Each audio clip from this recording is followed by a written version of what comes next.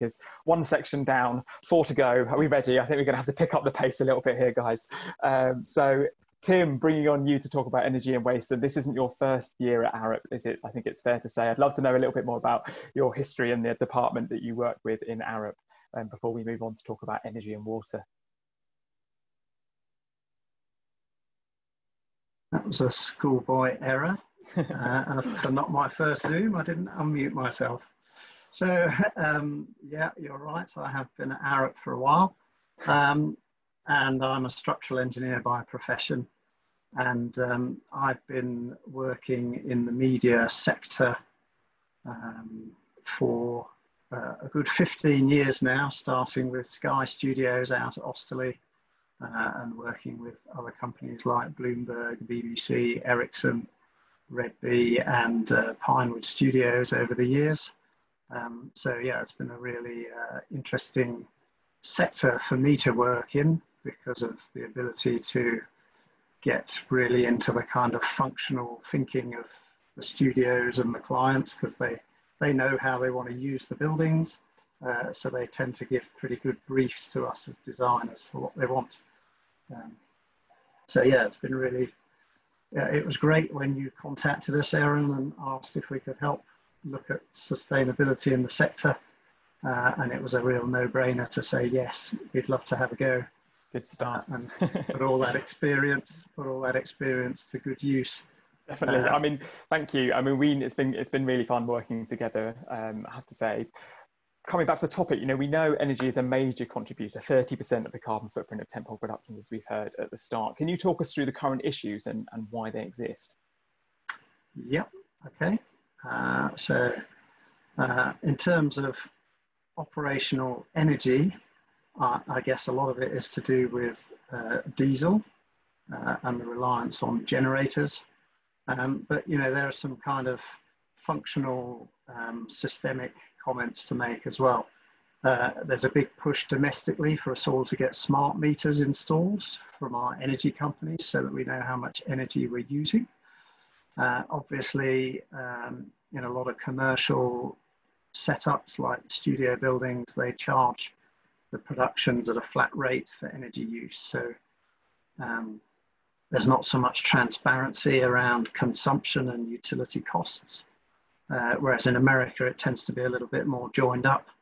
And as I mentioned, tends to be a big reliance on diesel generators. People are a bit paranoid about losing time on shoots if energy may not be that reliable.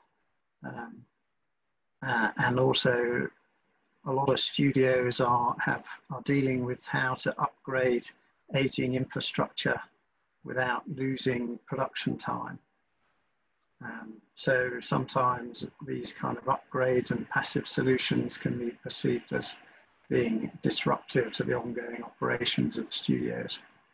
So those are some of the current challenges.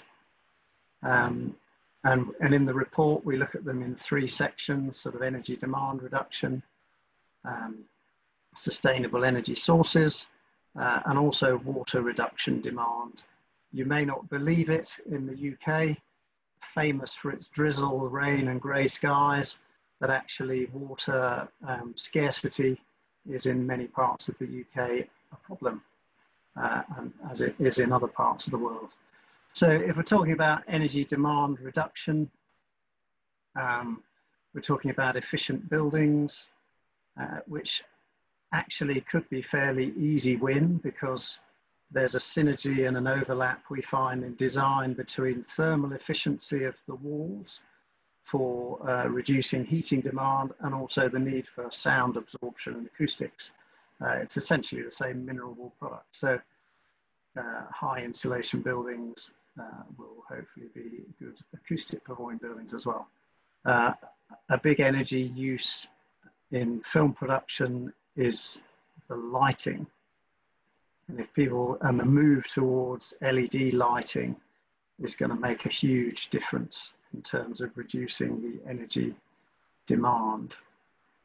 And if we can get the energy demand of productions down, and if the studios and the productions can communicate on the energy that's being used, and then we can start to reduce that demand, which starts to make sustainable energy sources able to make a bigger contribution. So that's the second sector we looked at. And the idea, obviously, that film studios tend to have big roofs, which could be the perfect place to park your photovoltaic array.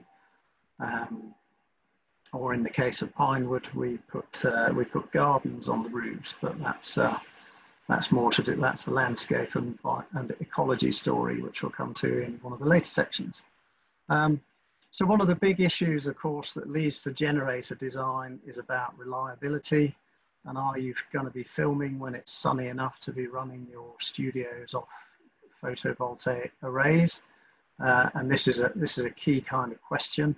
And we've been grappling with this on the new Elstree studios.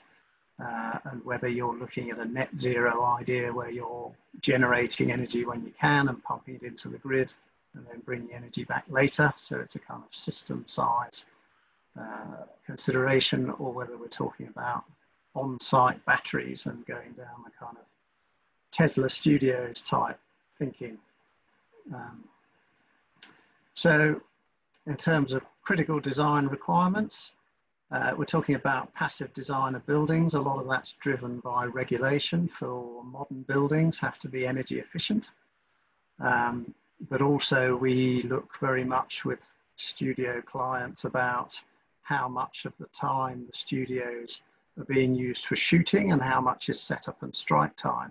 And obviously during the setup, set build, rehearsal, you have the chance to have natural ventilation, maybe natural daylight, all kinds of stuff that maybe would be considered intrusive to the final shoot. Green infrastructure, I mentioned the Pinewood example with the green roofs and lots of greenery and ecology around the site. This can help with reducing urban heat island problems, which is the heat build-up locally around the buildings due to their energy use.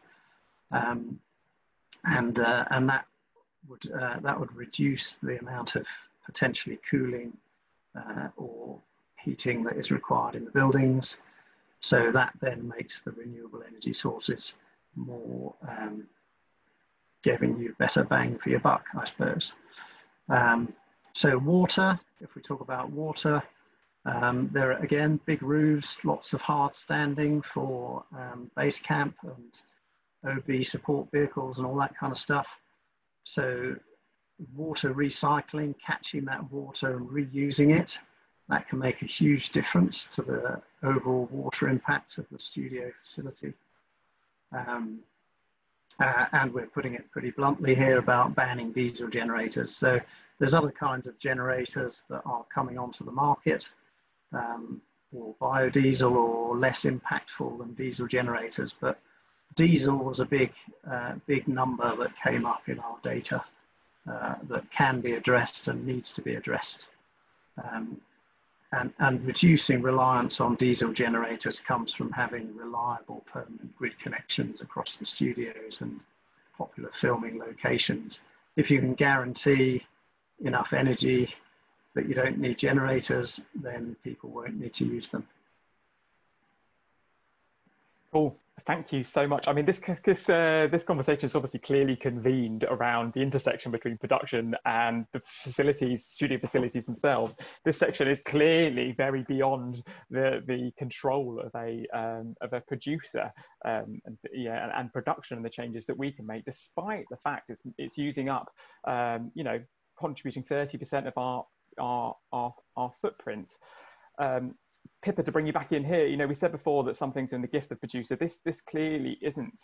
But if you're going to get a studio to change its energy contract for the purposes of your film, what is the role of a producer in this kind of complex arena?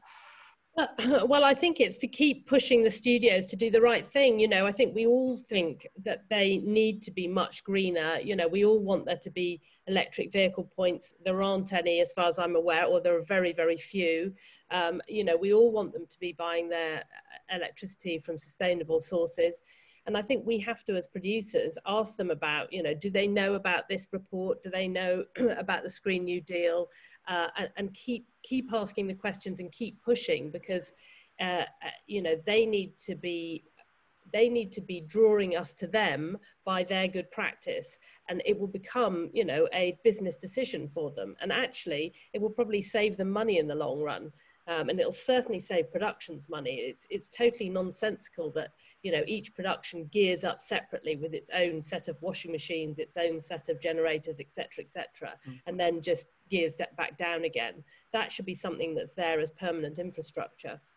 So we're not expecting producers to hold all the 60 pages in their head all the time. Is it okay just for producers to our studios, are they supporting a Screen New Deal in essence? Is that realistic? Yeah. I don't see why not. I hope so.